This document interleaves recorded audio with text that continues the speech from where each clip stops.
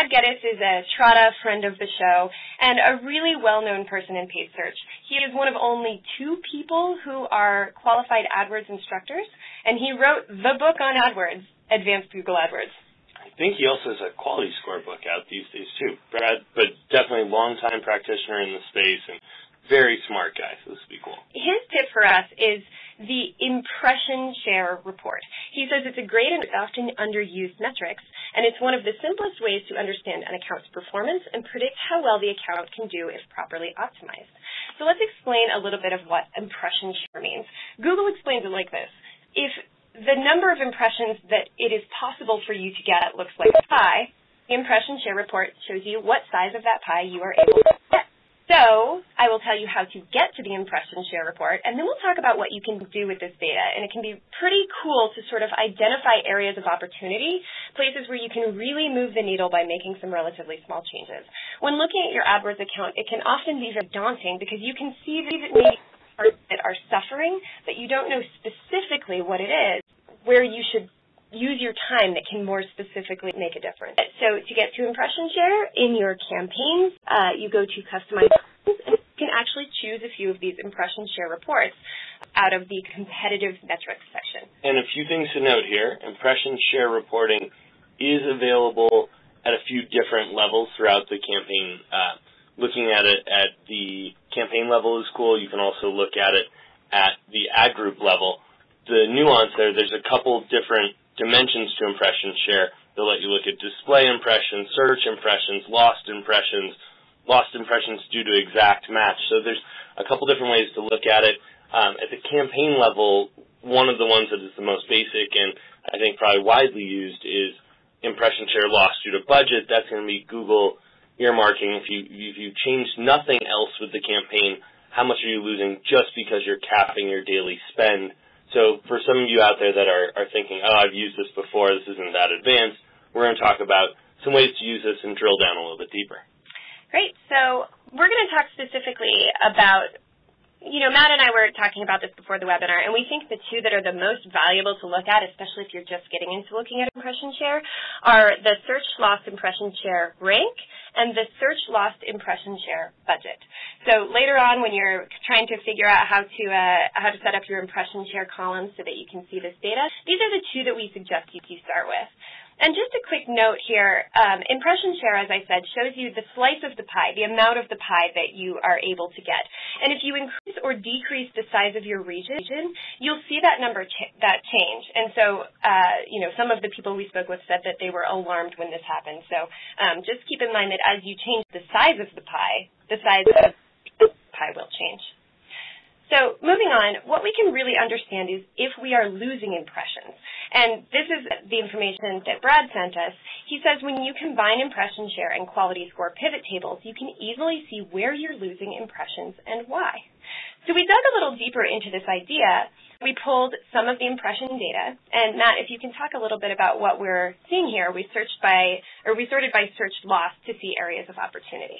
Yeah, so if you look at the far right column, and I know this screenshot's a little bit small, it will show you, I believe this is at an ad group level, the search impression share lost, I believe, due to rank. They don't show you lost due to budget at the ad group level. So when you are comparing search impression share to rank, they're saying if you are ranking higher, your search impression share will be greater. Some people scratch their heads and say, well, if there's always 8, 10 results on the page, how can the difference between position 5 and position 3 change my impression share? It has a lot to do with a few things. One is Google's loading more dynamic content and engaging kind of rich content on these pages. If they put a local map or links to YouTube, they are varying the amount of ads you might see on a page. So sometimes falling into position 5 and 6 no longer puts you on that first page, depending on the rich elements that they're adding. Also, if you're opted into Google search partners, sometimes those partners will only show ads from the top 1 to 4 spots, depending on the partner. So you could be losing impression share from their partner network as well. So when you see that variance, that's what accounts for that.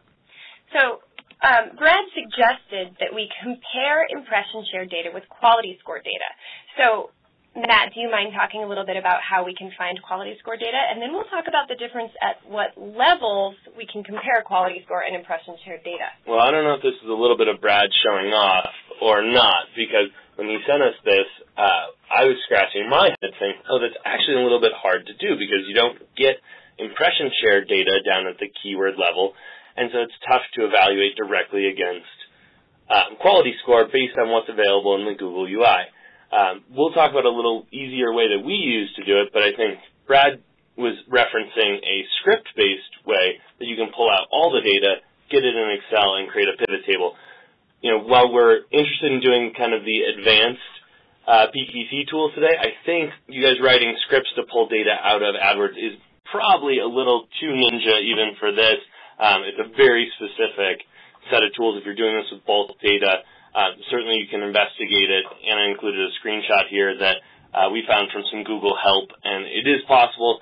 Give your AdWords help once through, and you can find some information on the scripts. We'll show you a little bit easier way we chose to do it, not for the whole campaign, but to look at a subset.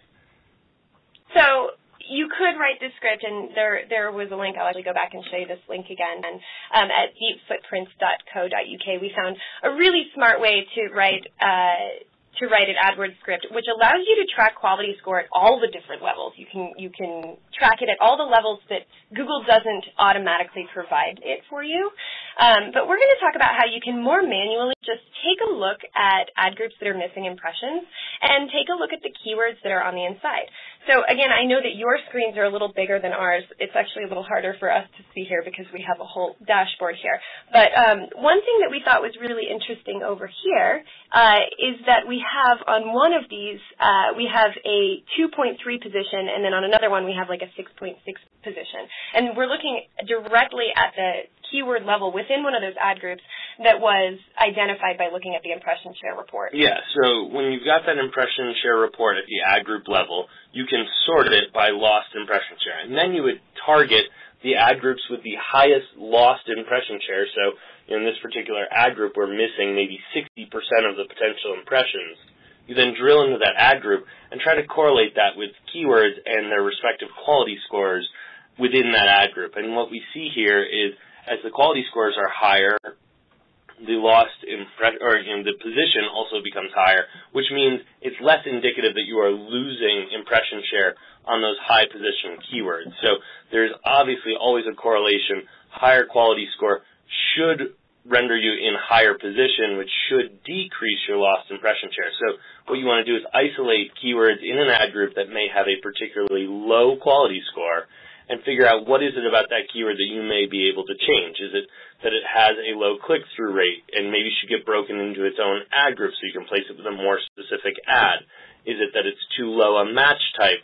It's a broad match and it's getting cross-served with a ton of irrelevant content, and that's driving down your click-through rate, again, decreasing your quality score. Or maybe it's just less relevant to the ad and the landing page, and you should, again, break it out into a separate ad group to target a different landing page that may be more relevant. So as you isolate those bad quality score keywords, maybe move them into their own ad groups, you have a chance to lift that quality score, which is going to decrease your lost impression share. And as a reminder, this is just an example. And the impression share report can show you areas of opportunity that go just beyond quality score. It's possible that you may need to increase your bids or your budget. These are the types of things that you can learn from this report. Yes, absolutely.